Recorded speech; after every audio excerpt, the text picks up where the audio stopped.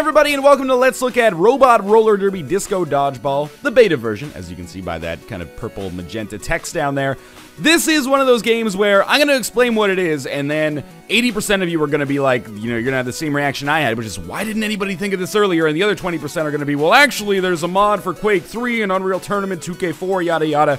This is online multiplayer first-person shooter, but instead of, you know, having guns or swords like in Chivalry or something like that, you play Dodgeball. So this is a robotic, futuristic dodgeball simulator, if that makes sense. It's basically like an arena-based first-person shooter, but you're throwing dodgeballs instead of actually shooting people. We're just going to jump into a quick match here. This is currently in beta.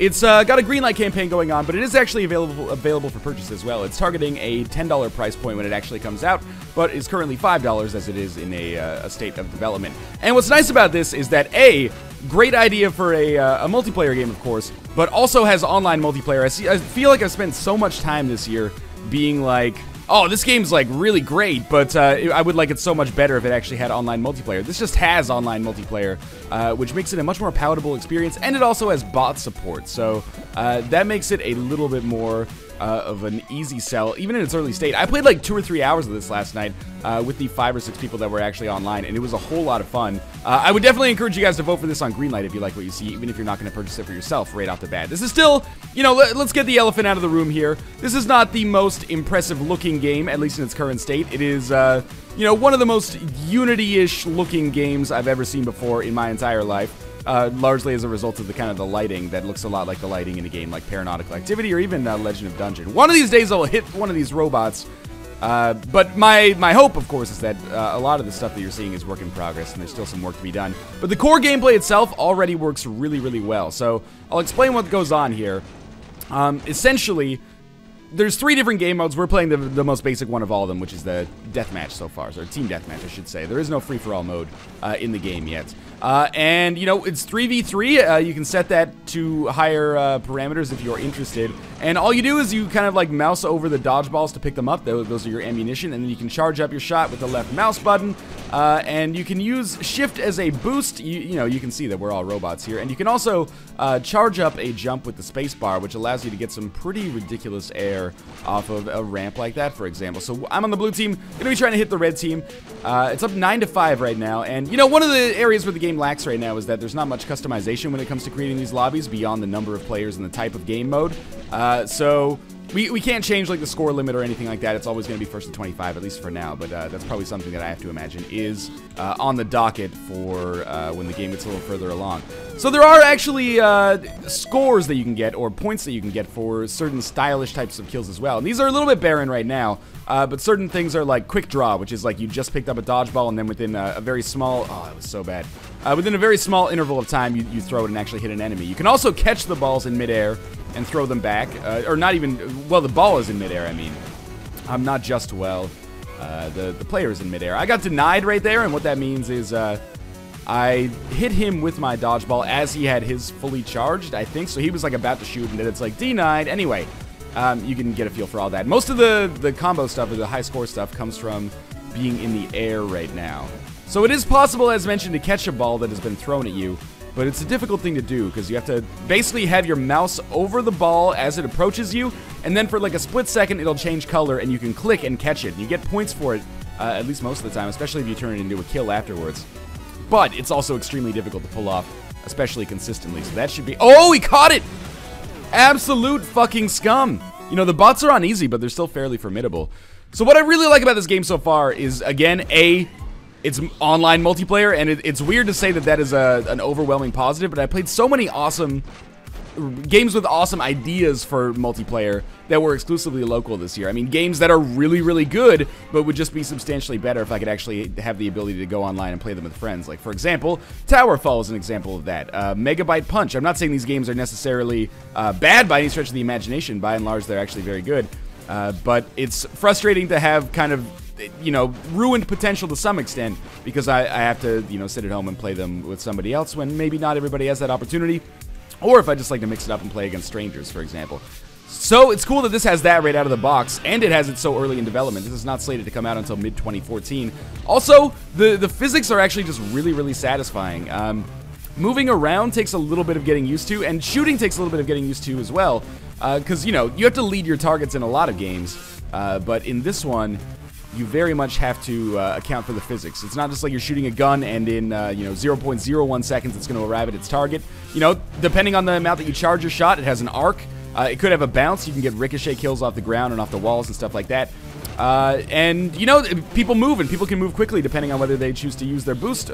Sometimes this happens. I think I encountered some kind of small bug there. Great soundtrack as well, which is important to mention. The main takeaways that I have from a negative standpoint right now are that, you know, I don't think the game looks particularly impressive, and there is kind of a dearth of people online, so I'm hoping that is something that gets kind of, ooh, I thought he maybe had a dodgeball. Now he does. Okay, this is scary. I hope that's something that gets rectified, and that's why, you know, even if you're not interested in purchasing the game, if you're interested in seeing this on Steam later, I would encourage you to vote for it, because obviously, you know, the ability for this to get out to a wider audience for an online multiplayer game makes it a substantially easier sell. So we're about to win here, and then I'll show off the other game modes, at least one of them.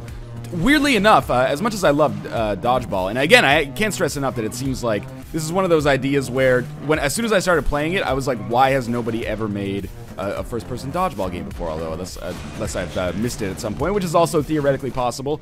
Because, you know, it's one of those ideas you come up with when you're a kid. You're like, oh, how awesome would it be if they took, like, the Unreal Tournament engine and made a Dodgeball game out of it? You're like, yeah, but that'll never happen. Well, here it is. I should also point out this is... Oh, I got it, motherfucker. I should also mention that this is a one-man joint developed by a guy named Eric, who was previously an iOS developer. I guess shouldn't say previously an iOS developer. He could go back to iOS at some point. It's not like he's left his job at Apple headquarters or anything like that, but his last games were on iOS, so as far as I know, this is his first commercial PC release, which is cool, especially that this is being made by just one dude. Oh, I really thought I could get the hit there. It's really nice. A lot of my kills so far have been, like, really... I don't know, kind of like, yeah, threw the dodgeball, it hit him in the face, good to go, right? You can really get some really stylish ones, like when you go off these ramps and you actually like turn around, 360, no-scope someone in the face. It feels good when you get like a nice ricochet, or you catch a ball that's been thrown at you and then throw it back. It's cool, and there actually is a game mode, which is, I think it's called Score Attack. Ooh, that's not very good at all. It's called Score Attack, and what this allows you to do is get points for your kills, and the first person to, or the first team to X number of points wins. So that's a deathmatch there. It's pretty simple. We're gonna quit out of this, and we're gonna go to create a match, and we're actually gonna play a game of hoops. So we'll play with 6 bots on a random arena, and sure, we'll make it a public game, even though there's only one other person online right now. So this is Hoops, and the way that Hoops works, as the developer described it to me, and as I can, you know, vouch for being accurate as I played it last night, is it's basically like basketball if everybody had a ball, and you could also use that ball to take players out of the game. So, you know, basically you can use your standard dodgeball abilities for defense, and the way you can do that is just by hitting someone, and that takes them out of the game for a few seconds. Or you could use the ball as a projectile to try to score goals, and this is, again, first person to 25. What's really cool about this mode is that first, you know, okay, this guy's glitching out just a little bit here. He killed me? What, he's like a walking landmine or something. What's really cool about this game mode is that, yes, you know, you can play it as if you're just playing traditional basketball, but you can also do, well, not traditional basketball, but you can also do, like, really awesome skill shots. Like that one, for example, allows you to kind of, like, throw the ball, ricochet it off the back, and by ricocheting it off the back, it bounces through the hoop and then comes back to you. And you can just do it over and over and over if you've got the skills. It's a good time to point out, actually, that an important piece of the puzzle that I did not mention here. You're probably wondering why I'm throwing it through the back of the basket. You can't throw it through the front. Otherwise, that would probably be far too easy. You can just stand on one side of the map and hit people with it. I haven't really had any coordinated games of hoops so far. So we haven't. What I think would be really cool is to get a team together, maybe, you know, 3 or 4 people, and then have, you know, some people as dedicated defenders and some people as dedicated shooters, and you could, you know, pass the ball up court, for example. This is a really good map to demonstrate that ricochet ability, which is cool, but it's also high risk because most of the time those shots take a long time to set up, and you're just standing in the middle of the court. There actually is a good deal of strategy that can go on in the game so far, from what I've seen. So I'm just going to kind of stand here and be a little bit of a cherry picker and get as many of these goals as possible. Soundtrack's really good as well. I hate to do this because I've forgotten the guy's name, but it's something Wombat, like Infested Wombat or something like that, who also did the music for the Super Hot trailer. In any case, there we go. So we're just going to keep harvesting balls, basically. Don't take that out of context, please. And shooting them through the hoop. And this is probably my favorite game mode as of right now. And the reason for that is that, I don't know, it's just something a little different. It kind of reminds me of like playing American Gladiators or something. Like it's a good American Gladiators prototype, even though obviously it's not directly based on the property. Let's just stay still for a second, see if I can get the greatest ricochet of all time. Oh, almost. Well, I can probably go back and harvest that one up again anyway. I really thought that would fall off the edge. Sadly, no. The game's still early on in development. What I think it's really aching for is something that like really apes traditional dodgeball, if that makes sense. So, you have 2 teams, maybe 3 or 4 people, depending on the size of the map, and then there's a bunch of balls in the center, and everybody runs in after them. And then, once you get eliminated, you're like off to the side until someone catches a ball or something. Like that seems like a no-brainer inclusion. And judging from what the developer said when he was in the lobbies last night, because he was actually playing the game as well, that seems like something that could be added in the future, which is cool. As of right now, it's $5, which is super cheap, and it already has built-in online multiplayer play. So you can play with bots if you want. That's probably the... Oh, I did get the score there, though, at the end, which is cool. That's probably the least definitive way to appreciate the game. If you can get some friends together, that would definitely... That was just stupid of me.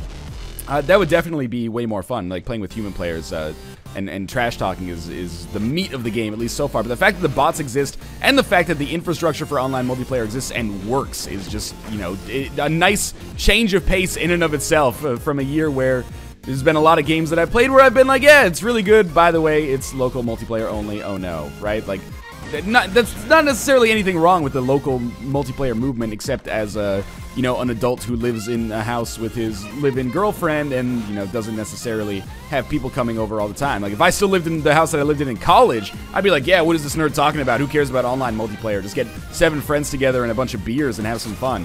Unfortunately, that might have been a weird little glitch there. Unfortunately, well, maybe not unfortunately, but unfortunately for a lot of those games, most people that I know are not in that situation, or at least not in that situation anymore, where it's practical to get a lot of life out of multiplayer games. But, some people are, some people aren't. Anyway, that was a long tangent, and basically the take-home message is I really appreciate that this has working online multiplayer. And again, I played it for 2 or 3 hours last night and encountered basically no difficulties. I think the tough sell here is that, at least in its current state, it very much looks work in progress, Again, I can't stress enough that this looks extraordinarily Unity-ish, and it is made in Unity. There's nothing necessarily wrong with that, except that it looks a little generic, I guess, but hopefully a lot of the presentation elements will be ironed out. But even if they're not, the core gameplay itself is just really satisfying. Like, the velocity and the bounces on the ball, it's hard to put it into words that are, like, objective. Okay, that was a really good shot at the end there. But it just feels right. Like, the physics when a ball bounces off the wall just feel really good. Also, what does it need? It needs, like, a really high-quality, high-fidelity capture of the sound of those, like, red rubber balls bouncing against a structure. Just like the, whoomph. And I obviously am not a Foley artist myself. They are possibly going to be kicking our ass. Luigi, give me my ball back! I much prefer to play offense. Maybe I'll try playing defense, see how this messes up the AI. Okay, so whenever I get the opportunity, I will then try to throw some ricochets in here. It's really, really satisfying when you actually get the physics right and you can bounce the ricochet off, and then you end up in a perfect position to, like, catch it on the way down. That one went far too far. You don't have to charge every shot all the way. But this is a game where I really feel like this has a lot of potential. Like, oh, that did not work. Okay, I killed Luigi with that on a ricochet. Okay, that was an accident. I really feel like this has a lot of potential, and this is exceptionally accessible. I really feel like a lot of people, what you see is what you get. You just pick it up, and then in 10 or 15 seconds, you're already, getting your first kill and figuring out how to do it. Even the developer himself was getting his ass kicked by some of us in the lobby sometimes. He probably played better than us on average, but it's certainly not a game where, it's like Counter-Strike or something like that, or Dota, where if you go up against someone who's better than you, in all likelihood, you are going to consistently lose. At least so far, it's been, maybe at high-level team-based strategy it's different, but at least in the game's infancy right here, it seems like everyone can jump in and have a lot of fun. Now, maybe he was just sandbagging us, hustling us to make us enjoy the game a little bit more than we otherwise would have, but I don't think that would have been necessary, in all honesty. We are coming close to the end of this match. I'm just going to see if I can get some more points here. The AI is actually, to its credit, again, I don't think that's the definitive way to play through the game, but it's nice that the bot support exists. To its credit, the AI is pretty good most of the time. Ooh, okay, good kill there. I didn't even get the most goals.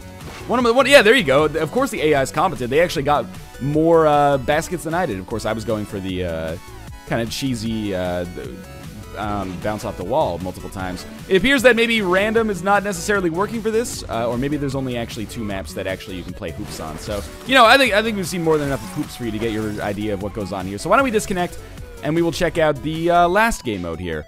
So we're going to go to create match, and this will be score attack. Oh, there actually is elimination. I did not know that. So we have hoops, score battle, elimination, and deathmatch. That might have been added yesterday. I don't think so, though. Anyway, we're going to go with score battle because I've not played elimination. So the way that this works, this is, you know, full disclosure, probably my least favorite game mode of all of them. There are other maps. It sucks that we kind of randomed into one of the ones that we've seen many times here before. But the way that this works is that basically, actually, you know what? In fact, I don't really like this map at all. Let's disconnect, and we'll choose a different map for score attack because it's nice, or score battle, I should say. On some of the maps, there's like ramps and stuff, and that allows you to get higher scores. It just makes sense to play it on something different. Airborne seems like that would probably be good. I don't remember precisely what that map is, but there's a lot of ramps here, and that is going to give us a lot of opportunities to get points. So again, this is the game mode that, oh my god, we already have 600 points on our team. It's first person to 20, or first team to 2,500, so the fact that we already have 600 is pretty crazy. But anyway, this is the game mode that I mentioned before, where basically you try to do trick shots. Trick shots gain you more points. So you get like 50 points for a kill, and then I think it stacks a little bit as you get streaks. At least once you get a dominating streak. Ooh, I did not get the kill there. But you get more and more kills for doing things like, you know, jumping off edges. You get there's each kind of kill has its own superlative. So there's like Top Gun, which is when both enemies are in the air. Slam Dunk, I think, is when you're close to the enemy and you like smash them in the top of the head with the ball, so you're in the air, they're on the ground. There's also Duck Hunt, which I think is like as the other person is falling, you hit them when you're on the ground, or maybe it's just when you're on the ground and you hit someone who's in the air. And there's Midair, I guess, as well, but I can't remember what both of those, or what all of these are. So, let's try to get some stylish kills here. Our team is already kicking ass, so I'm not too concerned, but I should probably try to do something cool. Mostly, you know, my contribution to the team in score battle is just like, don't die and get as many kills as possible. Don't worry too much about style because, you know, I'll probably cost myself like 20 kills just trying to get kills off the ramp. I really want to catch the ball at some point, but it's substantially more difficult than you might otherwise imagine. Another thing I think that'd be cool to add, I don't know if this is like, everyone's got their own dodgeball rules, right? Like, if you grew up in, like, Boston, you got the Bostonian dodgeball rules, where if you do a 360 before you peg a kid in the face, you know, you get an A in gym class for the rest of your life. And then you got, where I'm from, you got those Ontario dodgeball rules, and that allows you to hold onto a ball and bash an incoming shot out of the air. Like, that would have worked right there. That was actually a perfect timing to illustrate that example. I would love if you could just like right click or something, and then that would you know, put up your guard, and if you hit the ball with your ball, you could like knock it out of the way. Anyway, it's still very much a work in progress, as you can tell. And that's really like the thing that I'm dropping as like a caveat here, is that I'm having a ton of fun with this game so far. It's still early in development. It's not slated to come out until mid-2014. So, you know, theoretically, thank God you can't kill your own teammates. Theoretically, that's a lot of time for change, but this could look exactly the same and feel exactly the same when it comes out in, you know, 4 to 8 months. Who knows? If that's the case, that kind of sucks, but it's also already well worth the $5. I've already gotten my $5 worth out of this for sure. And I think the time that you can spend with this game scales exponentially with the number of people that you have that you know that you want to play this with as well. So I really can't stress enough that it's weird for me because I will say objectively, well, not objectively, but I really think the game looks kind of cheap right now. Not to be derisive, but I think that's kind of the position that it's in. And that's the major hurdle, is that I'm telling you that this game is a whole lot of fun, despite its appearances, because I think a lot of people may share the same sentiment with me on that. And if that's the case, you're really just going to have to take my word at face value here, or not, in which case, I don't know why you're watching the video in the first place, but seriously, like, this is a whole lot of fun. Don't let the fact that maybe it looks a little simplistic deter you too much. If it looks like the kind of thing that you would be into, I could almost guarantee that you'd be into this. This is a very, basically at its core, what is this? A very accessible, fun, zany first-person shooter. And it's cheap, and it has online multiplayer, and the online multiplayer actually works, and it's novel. So, you know, those are the greatest strengths that I could say about it. That, and just like the satisfaction of the moment-to-moment gameplay is very, very strong. And the kind of feeling of joy you get from an amazing kill, especially like amazing and unlikely kills, is not necessarily unmatched, but quite strong. Also, I think the aesthetic works fine. Like the audiovisual stuff as like a concept works fine. I think it just needs a little bit more polish. Music accepted, because the music is already glorious. Now, we can't seem to get another 150 points here. I love this is like the stylish game mode, or it's intended to reward style, and I'm just like whipping dodgeballs around like crazy because I don't have any style.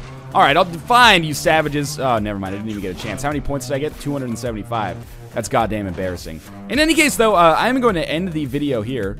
Apologies for not showing off elimination mode, but I actually didn't do that myself last night. In any case, this is Disco Dodgeball, aka Robot Roller Derby Disco Dodgeball. You can pick this up at the link in the video description below. I believe it is also 82apps.com/Disco Dodgeball. Currently, you can buy this through the Humble widget, which will, I'm sure, come with a Steam code if it actually gets greenlit. So 2 important links in the video description. If you want to buy it, there's the link to the website. You can pick it up on the Humble store. $5, half price, or 50% off what it's intended to launch at. And you'll get all updates for the future version of the game. Second link, also important, even if you don't want to pick up the game for yourself. If this looks like the kind of thing that you would like to see on Steam so it can actually get a community, then make sure to vote for it on Greenlight. Obviously, that is free, and I'm sure it would mean a lot. Now, a lot of games get through Greenlight these days, so it would be nice to have some influence and make sure that one that's actually good and novel makes it through as well. As always, thanks for your support. This has been Disco Dodgeball. Make sure to pick it up via the link in the video description below if you are interested. Cool game. You can see version 0.161. It's got a long way to go, but already there's kind of like a nugget of beautiful gameplay here that I enjoy a great deal. Of course, if you enjoyed the video, I encourage you to click the like button. It does help me out a lot. And subscribe if you want to see more impressions of games like this in the future. As always, thanks for watching. I'll see you next time.